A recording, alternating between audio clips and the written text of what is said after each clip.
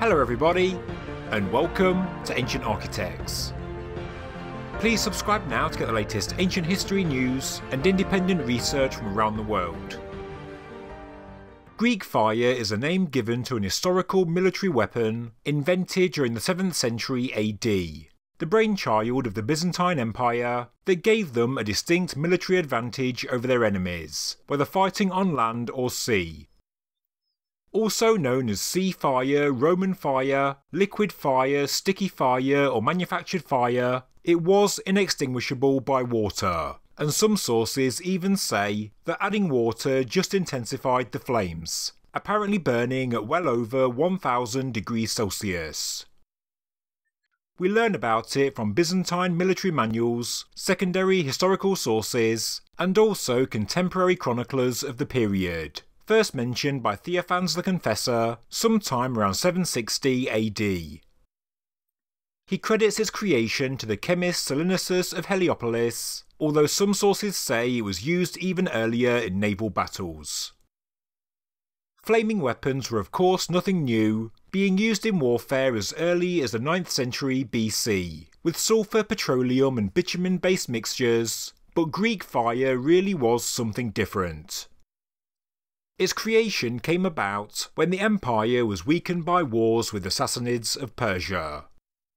The Byzantines would go on to use it to great effect against the Arab fleets during the first and second Arab sieges of Constantinople, in naval battles against the Saracens, the Rus raids on the Bosporus in civil wars and so on.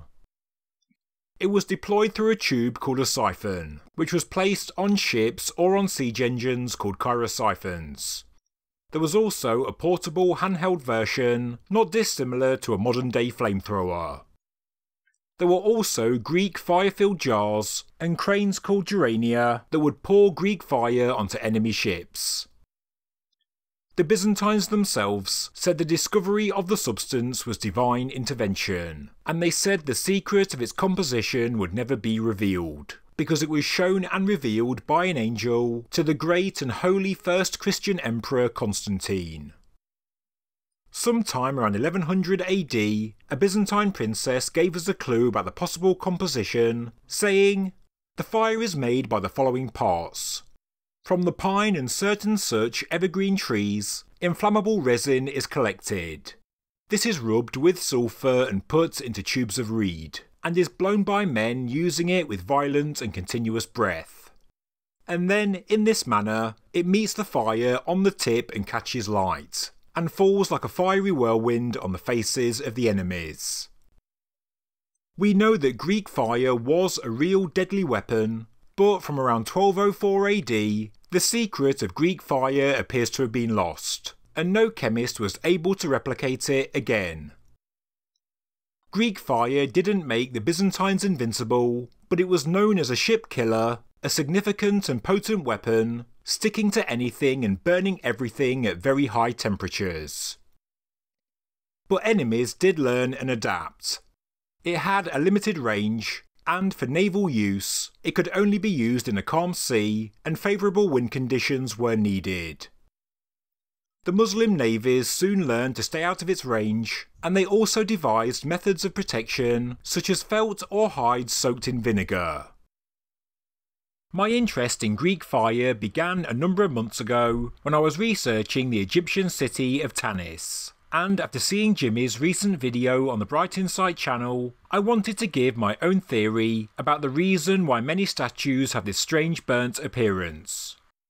Yes, I think it could be from Greek fire, damage possibly inflicted way after the dynastic era of history. The Byzantine period of Egypt, when the country was under the rule of Constantinople, was a very turbulent time due to lengthy battles with the Persians. The Persians captured Alexandria in the 7th century, but after a peace treaty, there was still a decade of violence that followed, including the massacre of hundreds of monks by the Persians. I wonder if Tanis in the Nile Delta was the site of a hostile battle between the Persians and the Byzantines, and the scorched statues of Tanis are actually the effects of Greek fire. Basalt, the volcanic rock, melts around 984 to 1260 degrees, and granite at about 1215 to 1260 degrees. So if what we are seeing is heat damage on the old statues of Tanis, Greek fire could be a possible explanation.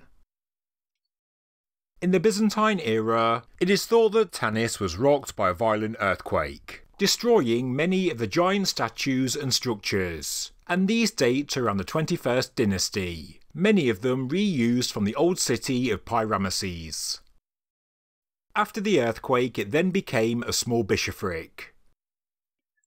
But if the fire damage wasn't done in the 7th century, it could be from the 4th Crusader invasion between 1168 and 1169, and we actually do know there was much fighting and bloodshed in Tanis.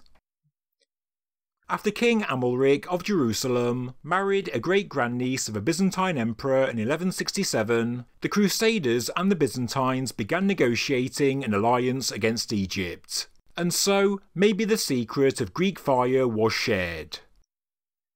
Crusaders under the leadership of Amalric I of Jerusalem did take Tanis by force, slaughtering all the people in the town, and I do wonder if Greek fire was used.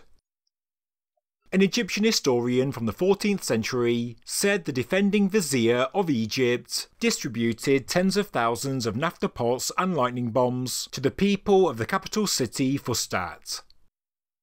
Naphtha is a flammable liquid hydrocarbon mixture, so we know that fire weapons were very much in use in these turbulent times. And we know that Tanis did feel the full brunt of the Crusaders, who were forming an alliance with the Byzantines, the people that held the secret of Greek fire. The Tanis statues do look to be affected by localised fire damage, a partial melting or discoloration of the rock in specific places, and I can't think of another explanation based on what we know about the history and context of the ancient city of Tanis. To me, it's very possible the effects of the Byzantine Greek fire, or maybe another type of fire weapon. I'd love to know your thoughts, so please do comment below. Thank you very much for watching this episode of Ancient Architects. If you enjoyed the video, please subscribe to the channel, please like the video, and please leave a comment below. Thank you very much.